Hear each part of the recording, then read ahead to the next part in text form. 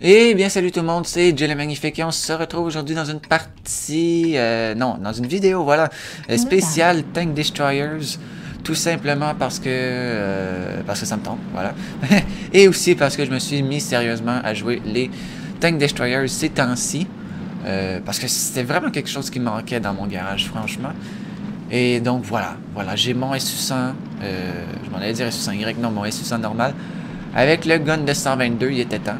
Ça faisait longtemps que j'avais le canon de 100 mm.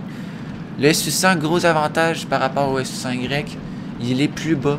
Il est plus bas, donc je me fais moins spotter.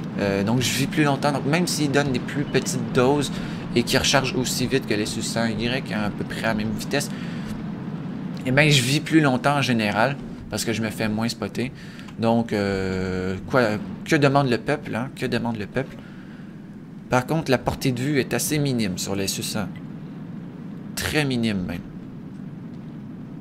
Je vais rester ici. Ouais. Donc, je vous explique un petit peu pourquoi je pars tout de suite. D'habitude, je pars les vidéos dans mon garage. Mais là, je suis parti tout de suite en bataille, tout simplement parce que je viens de me rendre compte que... en fait, j'avais déjà commencé la vidéo avant. Et je me suis rendu compte que je jasais pendant 10 minutes de temps à vous montrer mes nouveaux TD. Et une introduction de 10 minutes, c'est beaucoup trop long. Donc j'ai décidé de couper tout ça, de laisser faire, et puis de partir directement en bataille avec mon SU-100. Donc, ouais, c'est ça. J'ai joué une seule bataille avec mon canon de 122 mm à date. Je ne l'ai pas détesté du tout. Comme j'ai dit, ça m'a permis de vivre plus longtemps. À des endroits où, avec mon SU-1Y, je me serais fait spotter 1 million de kilomètres en avance, disons.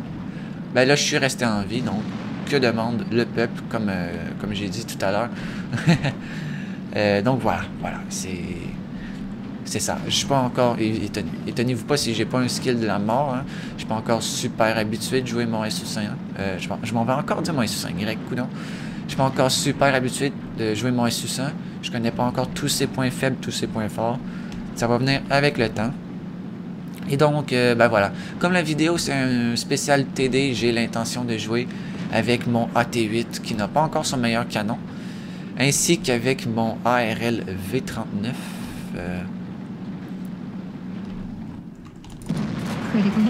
Et voilà, j'ai touché les chenilles. Le coup est parti beaucoup trop bas. J'aurais dû prendre la peine de viser, mais j'ai eu peur. J'ai eu peur de me faire tirer dessus par l'autre FV201.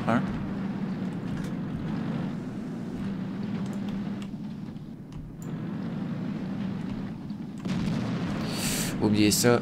Ça va percer comme dans du beurre. Il va m'enlever la moitié de ma vie. Y a-tu de l'artillerie? Non, il n'y a pas de l'artillerie. D'accord. C'est bon signe. C'est même très bon signe. Quand ça se passe côté allié, côté ennemi. Il nous reste 12 gars, il leur en reste 10. Ouais, c'est ça, j'ai inversé. J'ai mis un mode pour inverser le décompte de survivants. Ah ah! Merde. C'est ça que je disais. Donc, c'est un bon spot quand tu as des alliés avec toi, sauf que là, je suis tout seul en haut. Ça va mal. J'aimerais bien avoir mon AT8 en ce moment. Ça serait franchement très utile. Voilà. J'ai risqué de manquer mon coup, mais ça valait la peine. Ça valait la peine. Wow, attends. Je m'en allais déjà foncer, mais c'est vrai, je suis pas habitué à recharger aussi lentement. Allez, FV. Je suis là. Attends-moi. Donc, le V, j'ai entendu dire que... Ah, merde, déclinaison de cul. Ah, 21 points de vie. Ah, c'est chiant. Donc, le V, j'ai entendu dire... Le V201, évidemment. J'ai entendu dire que c'est un tank qui se fait vraiment briser facilement. T'as pogné la roche, mon gars. Que tous les éléments et tous les membres d'équipage dedans se faisaient tout le temps détruire et ou tuer. Donc, ben voilà, c'était la nouvelle du jour. J'ai appris ça en lisant le chat, tout simplement, parce que les gens qui conduisent le V201 disent tout le temps, est-ce que vous faites tout le temps moraquer? Parce que moi, oui. Et c'est là que j'ai appris que les éléments et les membres d'équipage dans ce tank-là, eh ben, ils se faisaient tout le temps abîmer. Donc, les gens se plaignent qu'il n'est pas assez blindé. Moi, je le trouve correct. Franchement, je le trouve assez bien équilibré. Je ne l'ai pas joué, évidemment, mais je me suis battu contre. Et je le trouve assez bien équilibré pour ma part. Bon, les T29 va l'abattre. Pour la base, c'est assez bien défendu. 330 points de vie, je peux me manger un coup. Pas de yes par contre. Un coup de Yak Panzer peut-être, mais pas de yes. Voilà. Ah merde. Ah, j'ai eu. D'accord. Ouh, j'ai fait mal en plus. J'ai fait très mal. Très mal. Peut-être pas autant que le KV2, mais j'ai fait extrêmement mal. Le FV va arriver dans son cul s'il se fait pas abattre avant ça. Pour l'instant, ça se déroule bien. Voilà. Yes. Penetration. Dégage, KV2, tire dessus. C'est bien. Vas-y, t'es capable. Achève-le. Merde, le AT7. Lui, il me perce. Moi, je pense que je le perce pas. Attends, combien j'ai de pénétration? Oh, j'ai pas le temps de le... Je regardais les dégâts. 175, d'accord. Oh, le KV2, il a son gun endommagé en plus. Bouge pas, AT7. Je prends... Oh non! Ouf! Il regardait dans notre direction, je m'en étais pas rendu compte. Et je l'ai vu à la dernière seconde, vraiment. Penetration. Je sais pas si j'ai réussi à... Je sais pas qu'est-ce que j'ai touché, donc si j'ai touché la coupole de commandement, c'est normal que j'aille percé. Si j'ai touché ailleurs, ben je suis vraiment chanceux de l'avoir percé. KV2, non. Et merde.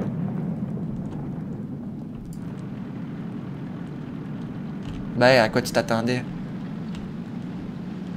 Eh oui, le AT7, il fait mal. Moi aussi, je peux me faire one shot.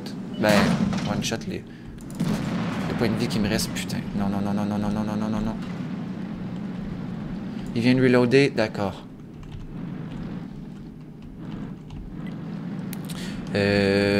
Ah, je suis tout seul. Je suis vraiment tout seul, j'ai pas le temps de fuir. Tout ce que je peux, c'est y faire mal. Ça se déroulait bien, FV va se faire buter par le 25, on parie combien?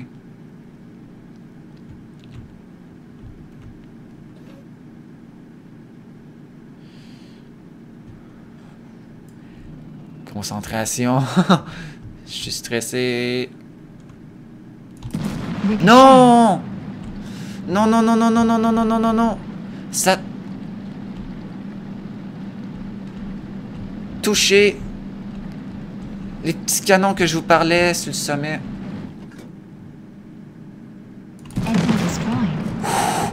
Oh!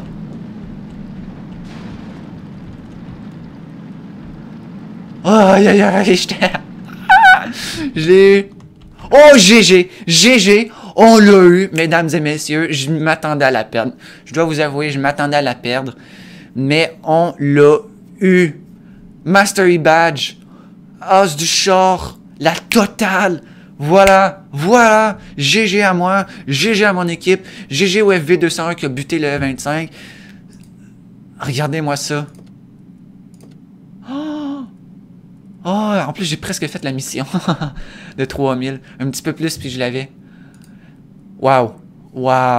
Et ça, là, franchement, je peux être content de cette partie. Ça a pas assez proche qu'on la perde, mais bon, voilà, on l'a eu. On l'a eu, c'est ça qui compte. Donc, ben voilà, c'était le SU-100. Voilà, la puissance du SU-100. Il peut faire très mal. Et puis, voilà, c'était ma deuxième game avec mon canon du 122. Et je l'apprécie énormément. Donc c'est ça pour l'instant. Et je vous laisse une petite seconde, le temps que j'aille ouvrir la porte de ma chambre parce qu'il commence à faire vraiment chaud.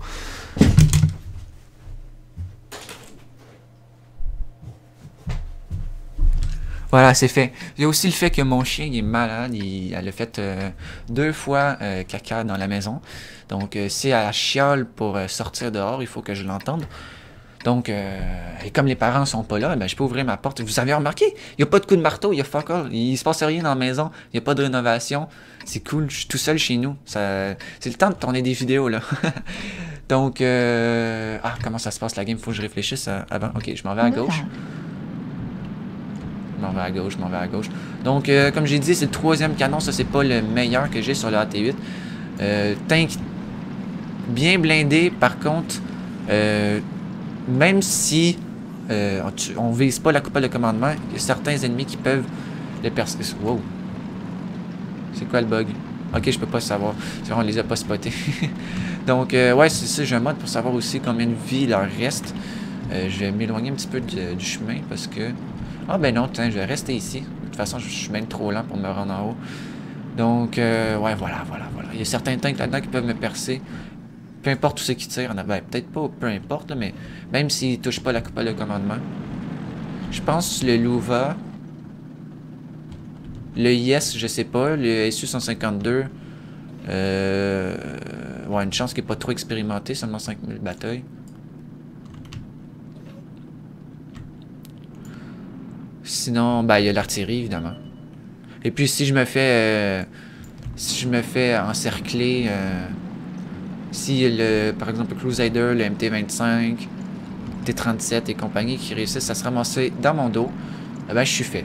Je suis fait, tout simplement. Donc, je compte sur le WZ-131 pour se dés-AFK un jour. Ce serait bien, parce qu'on a comme besoin de tous les joueurs. Ok, MT-25, T-Tract. Critical hit. Critical hit, je sais pas ce que j'ai abîmé, mais j'ai abîmé quelque chose. T37 est en arrière des maisons. Non, il y avait peut-être une entrée là. J'ai tiré au cas où. Non, là, il est en arrière de la maison, comme toujours. VK. T'as un petit bout qui dépasse. Penetration. Ouh! Oh, je l'ai touché. Ça, c'était un coup chanceux, ça. C'est assez rare que quand il y a une petite pixel comme ça qui dépasse, c'est assez rare que je touche avec le AT8. Mais là, ça a donné que j'ai touché. Donc, qu'est-ce qu'on leur a tué? Ben voilà, on leur a tué 2 tanks dangereux pour moi. 3 tanks dangereux pour moi.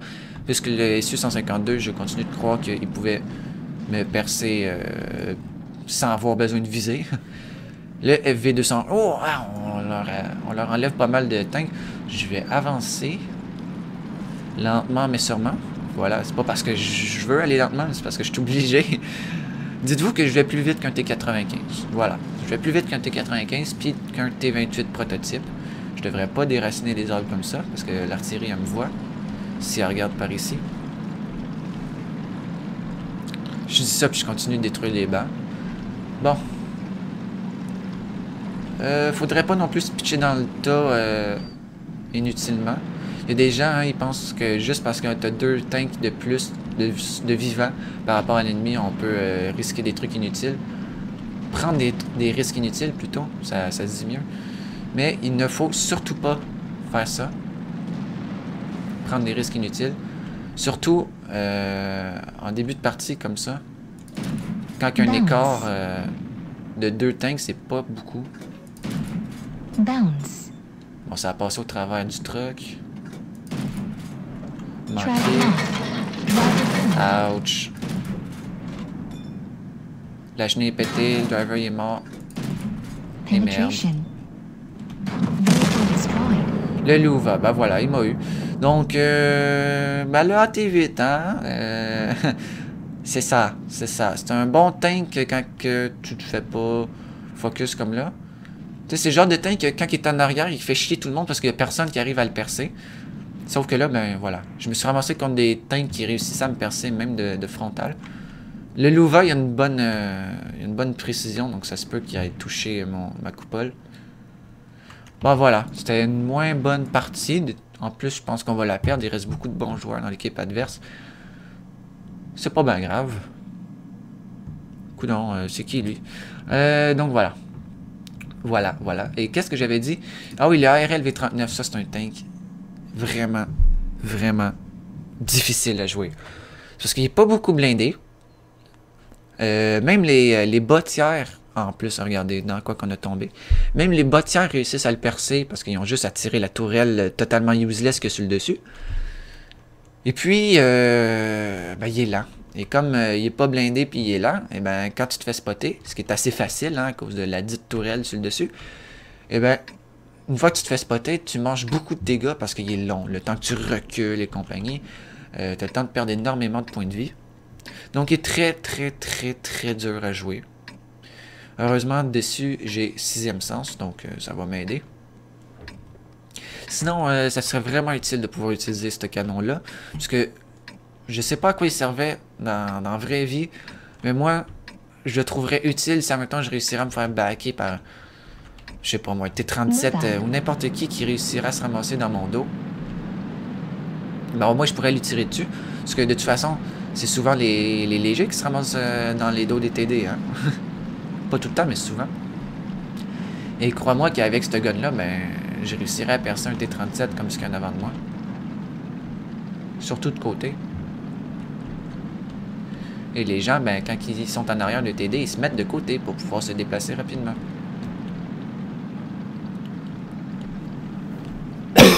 Je suis pas à la meilleure place pour ne pas me faire spotter, je le sais. C'est pour ça que je recule. Ah tiens, un petit camion. Il y a personne qui va là-bas, ça c'est pas bien. Il nous faut au moins un scout. Aïe aïe aïe. En plus, il n'y a pas une méga gun depression de la mort. Là. Ça fait la job, mais ça pourrait être mieux, disons. Ben voilà, voilà. C'est ça que je disais. Le T-37 m'a spoté. Chose qui serait pas arrivée avec mon... Je l'aime vraiment pas, hein, mon RLV 39. Ah putain.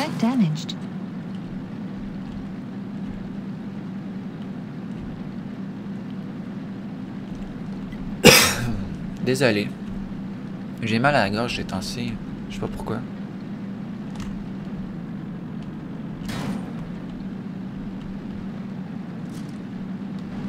Bon. Je suis pas pantoute dans le bas. Dans le bon angle. T'es où là, T-37 que je te fasse saigner? Il m'a fait 123 de dommages. Pas trop pire. Il m'a pété mon driver. Il m'a coûté 3000 crédits.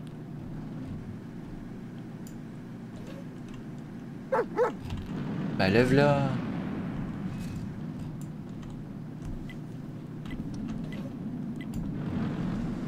Je colle la light parce qu'il va se ramasser dans mon cul. Puis le T-37, ben c'est OP. Il réussit à me percer de face, vous avez vu. Je suis dans la merde. Mon RLV39, la moitié du temps que je meurs, c'est tout le temps à cause d'un T-37. La moitié des fois que je meurs, je veux dire. C'est un T-37 qui me tue. Je sais pas, avec ce tank-là, je suis maudit avec les T-37, là. Penetration. Allez, quelqu'un, revenez à la base. C'est débile de laisser la base sans protection.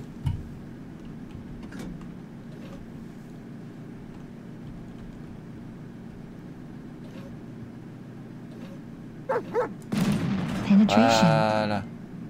Évidemment, il peut me percer la tourelle que je vous parlais sur du sommet. Aïe aïe aïe. Je me fais tuer frontal par un light. C'est génial. Je déteste ce char.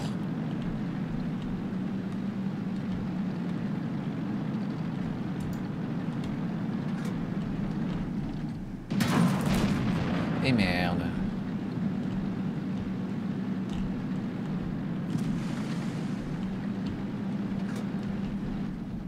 Qu'est-ce qu'elle fout, l'équipe? Ah, puis en plus, on a perdu la ville. C'est... génial.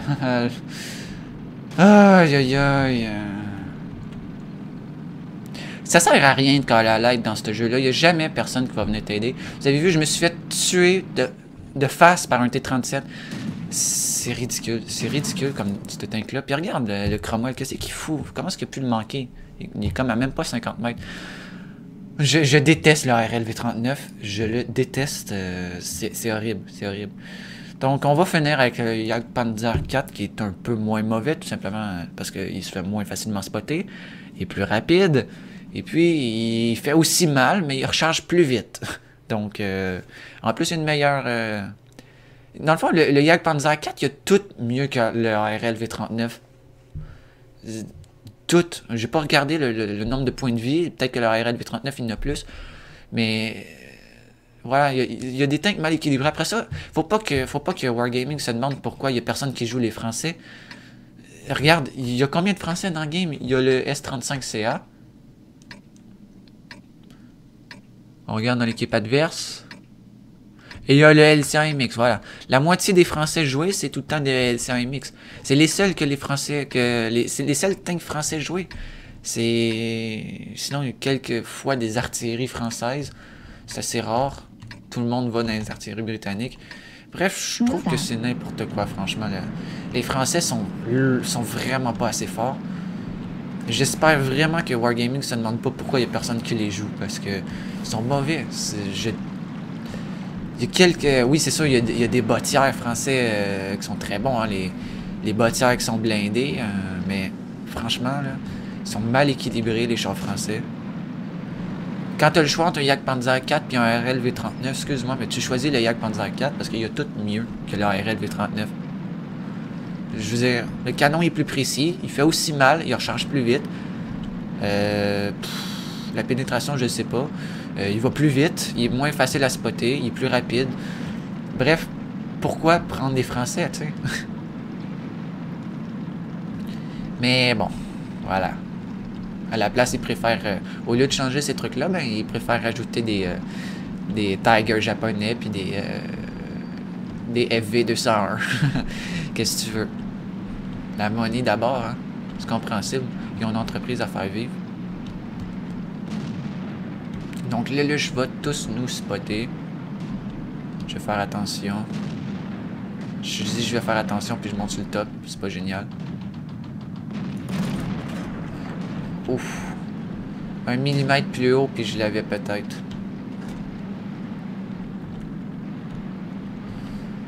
Ouais, bon, on a déjà perdu 2 gars.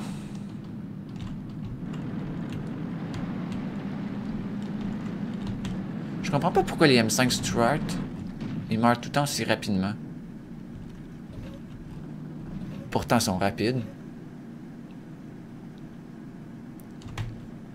Regardez ça. Il est déjà mort, le M5 Stuart. Ben, le M5 même affaire. Il meurt tellement rapidement. Moi, quand je jouais le M5 Stuart puis le Panzer 38 NA, les deux tanks avec lesquels tu te ramasses tout le temps en tier 8 alors que c'est des tiers 4, ben, quand j'avais ces deux tanks-là, je m'arrangeais pour vivre. Parce que j'essayais d'aider mon équipe. J'ai aucune idée de comment j'ai fait pour le manquer. L'obus est parti, j'ai vu s'en aller, puis il est jamais arrivé. Je comprends pas pourquoi. Ça, si je l'avais touché, j'aurais hurlé de joie. Bon, ok. Merci de nous avoir prévenus, Humel. Je l'avais pas vu. Une chance que l'Humel nous a prévenus.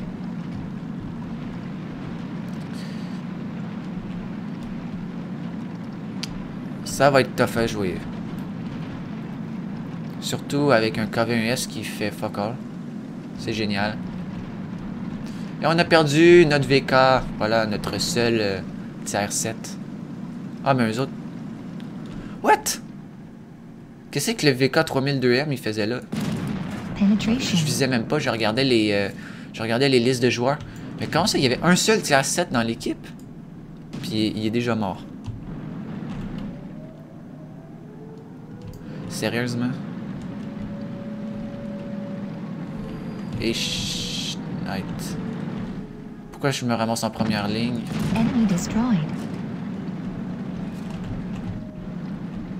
Et merde. Bon, je vais coller à l'aide même si ça sert à rien. Oui, je suis encore tout seul. Le seul allié que j'ai, ben, c'est un KV1S AFK qui va me servir de bouclier.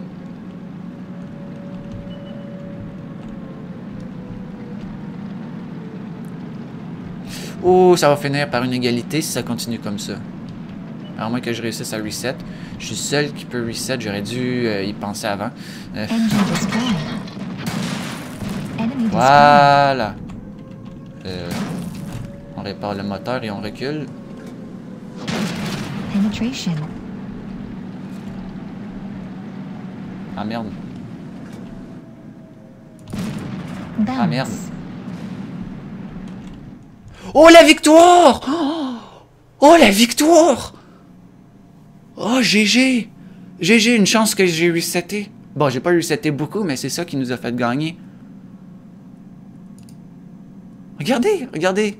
J'ai presque rien foutu, puis je me retrouve premier. Une chance qu'on a capé parce que... Oh, sac! Oh, c'était serré!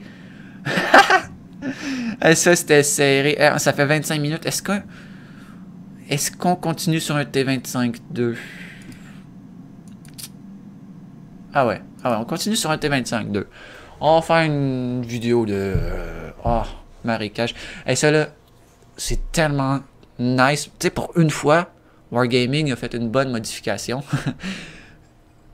Le marécage. Ils ont transformé une des pires maps du jeu, peut-être pas la pire, mais une des pires maps du jeu, en une des plus fun à jouer. C'est nice, c'est nice. Donc là, je vais attendre de voir comment se disperse mon équipe avant de faire n'importe quoi. Il y a vraiment beaucoup de V201, hein. Énormément de V201. Mais c'est normal, je pense qu'on est rendu là où il faut qu'ils fassent... en une semaine, je pense qu'ils ont 250 000 XP à faire là, pour le garder. Ouais, c'est ça qu'ils disent dans le chat, justement. Ils ont beaucoup changé la map. Donc, je vais aller me diriger... Attends, je vais regarder de voir comment ça se disperse. Ça me tente pas de me retrouver en première ligne avec un T25-2 non plus. Il y a un V... je vais jouer Ken McGear. Non, je peux pas trop y faire confiance. C'est pas... C'est parce que... Ok, bon, ils sont trop là-bas, donc on va y aller. Je regarde des statistiques comme ça pour savoir si je peux vraiment leur faire confiance. Parce que c'est une histoire de comportement. Je me comporterai pas pareil aux côtés d'un allié qui va avoir comme 1 million de batailles puis 75% de victoire. Je me comporterai pas pareil avec un gars qui a 45% de victoire puis 2000 batailles. Vous voyez le genre? Il y a des risques que je prendrai pas. Puis parfois, ça vaut la peine de me suicider pour sauver l'autre s'il y a vraiment des bonnes stats puis je pense qu'il peut le faire gagner la game. Mais je me suiciderai pas pour sauver un gars que je suis sûr qu'il va mourir juste après moi. Donc, c'est pour ça que j'ai installé XVM. Et c'est pour ça aussi que j'ai pas le pourcentage de victoire. Parce que ça sert à rien. Ça sert juste à décourager le peuple. Donc, ben voilà. Voilà. Ça permet de savoir un petit peu à quoi s'attendre.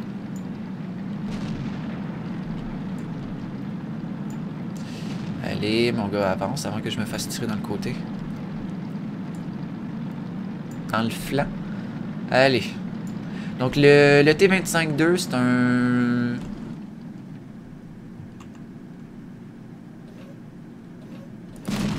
Ok.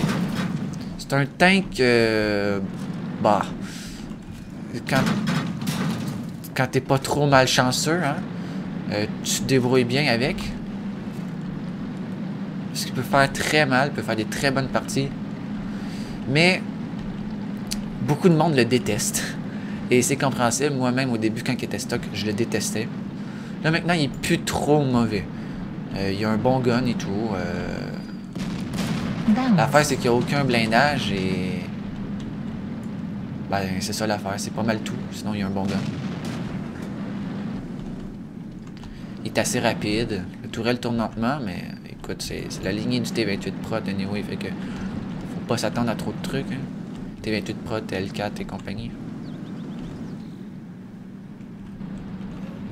Donc autant avec je peux faire des excellentes games de malade, autant avec je peux tellement jouer des mauvaises batailles, ça n'a pas de bon sens. Comme là, le V201, il va me causer problème parce que j'arrive pas à percer sa tourelle. Et là, le luche, là. Il m'a fait... il m'a fait un coup à 28 puis un coup à 29 de dommages, quand même. Wow, wow, wow, wow, wow! Qu'est-ce qu'il fout dans notre... Wouh!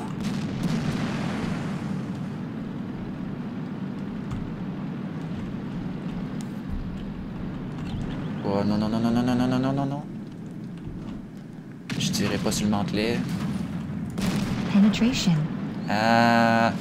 Bon, c'est ça, il y a une bonne pénétration, il y a une bonne vitesse de reload quand même, mais il fait pas beaucoup mal. Il fait pas beaucoup mal, bon. Je pense que je l'avais foutu en feu. Je suis pas sûr. Allez, je recule, je sais pas. Ok. Non, non, non, non, non, non, non. Penetration. KV 220. J'aurais dû tirer après mettre ma couvert. Bon. Ok, bon, mais on s'en sort pas trop pire. On s'en sort vraiment pas trop pire. Ça aurait pu... ok, qu'est-ce que... Ça aurait pu être un petit peu plus grave, ce qui s'est passé. On aurait pu se faire tout décimer. Heureusement, on avait un SU-152 qui restait en arrière.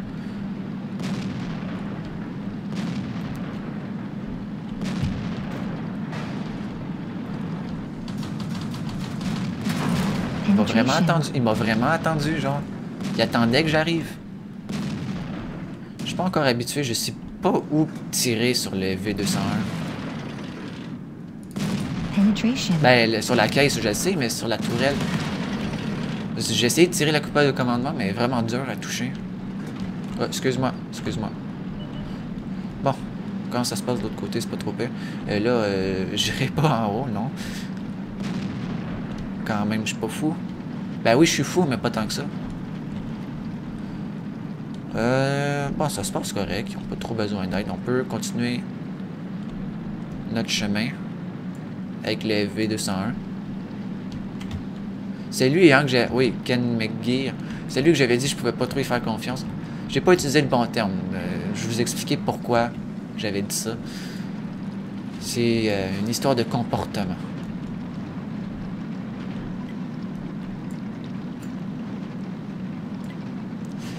J'aurais peut-être dû garder la porte fermée parce que le déshumidificateur, je viens de me rendre compte qu'il fait pas mal de bruit. Bon, c'est pas trop peur.